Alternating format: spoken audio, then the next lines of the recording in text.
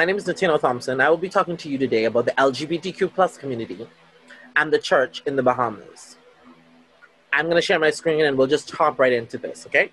So I believe with all my heart, and from the research, right, that I've conducted, that the epicenter of the debate concerning homosexuality, LGBTQ rights in the Bahamas is the Christian church. And I believe that if LGBTQ people are to attain the fundamental rights that they so deserve, there has to be a challenging of the church's power within the space known as the Bahamas. And just to understand, just so that we can understand the power that I'm talking about, which will be coming up in the clip, as well as historically, no prime minister has not been advised by a member of the Christian church or people or members within the Christian council. And so this is very important to understand. So this clip I'm going to show you right now is Maddie Nottage telling the prime minister in May during COVID, when everything had been shut down and they were opening up slowly, quote unquote, and bars were being opened before the church. She told him that it's a threat, kind of, right? She told him, or else you have 7 good days to open up the church. And it did happen in less than 7 days. And I'll just let it speak for itself, and then we'll come back and talk about the power that this kind of, I guess, takes on within the space. But it's the church that has to, where people are trying to come, is going to get help. And you are standing in their way. Listen to me, Prime Minister. I give you 7 good days. In the name of Jesus Christ. 7 good days. The church must open within 7 good days. Or the judgment of God, the hand of God, will be against your government. Come on. Oh my God. Come on, in the name of Jesus. In the name of Jesus. In the mighty name of Jesus Christ. In the name of Jesus. In the mighty name of Jesus Christ. Within 7 you are better be making. No, listen to me.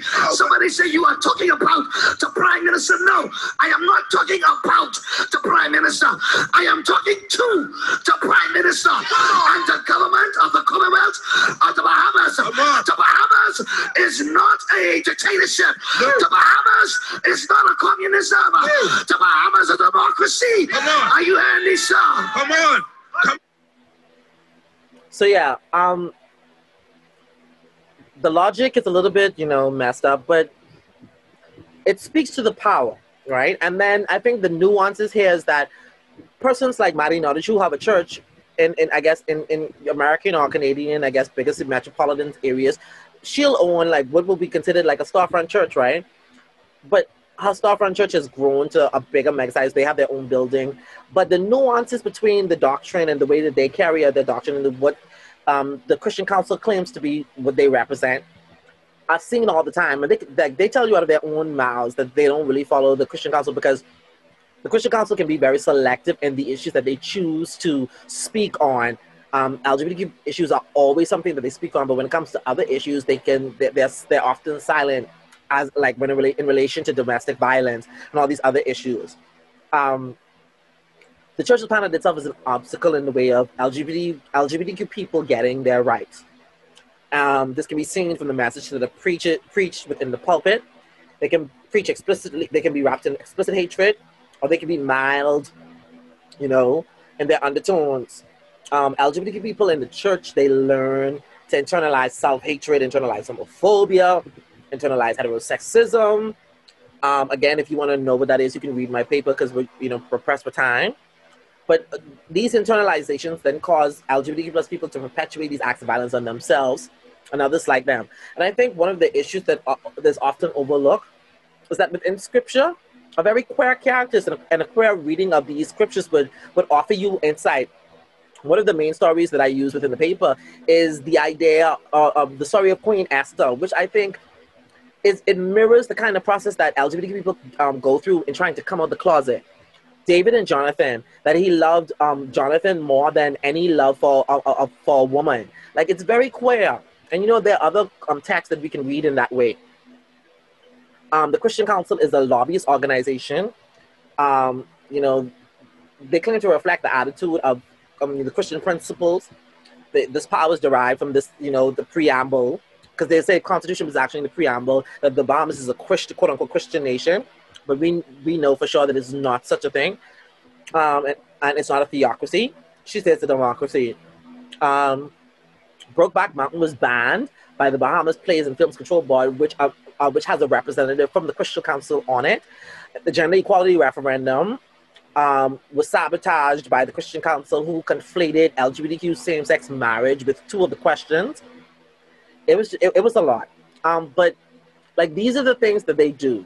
I think for us to have a great conversation about this, we have to understand the law. No protection exists because sexual orientation is not included in the Constitution. So those are the forms of discrimination, and many, many more can happen. The age of consent in the Bahamas is 16 for same-sex, 16 for heterosexual sex, and quote unquote, and then 18 for same-sex, which is discrimination at its core. And I think we need to understand that in 1991, the decriminalization only decriminalized private spaces, not public spaces. So same-sex loving people from 1991 to 2009 faced up to 30 years in prison if they were caught having sex in public. Now, people may say, well, why would they want to do that? People do that in their vehicles. I've gone to the beach and seen numerous heterosexual couples. You can hear the noises and all of that. And I think that it's just something that people do. Same-sex marriage is legal in the Bahamas. However, the discrimination occurs where you must get a marriage license, and that is given at the discretion of the minister. You have to get an application for that. The application is normally refused to people who they deem to be queer or who is known, quote unquote, to be effeminate, or if they know you, like Alexis has said that when she went to get an application, the woman was like, I know you, we can't, you're not getting this. That's discrimination right there. I want to play this because this highlights the dynamic, the dichotomy, the insidiousness that out of one mouth, Mari Knowledge can preach. And if you go through her sermons, you'll see that there'll be anti-LGBTQ messages. But she has an LGBTQ daughter who's a musician within the church.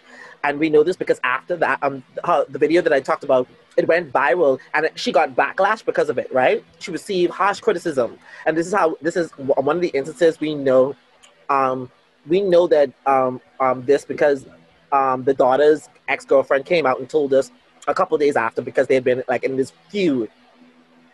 As a stepdaughter, I was in a relationship with Maddie Nottage, daughter, Melissa Nottage, and I just wanted what type of relationship? Y'all were dating? A relationship. Okay, all right. Yeah, so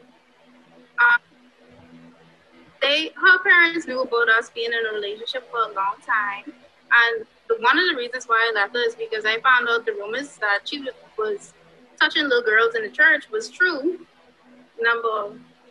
Now, again, whether how these allegations play out, like, that's another matter. But I wanted to highlight this issue because it's very important that we understand what's going on and we interrogate exactly how these function. Like, she's not the only pastor that is known to have LGBTQ children, but a very anti-LGBTQ. And so this ends my presentation, but this is just a window into what's happening in terms of the relationship between LGBTQ community and the church. Thank you again.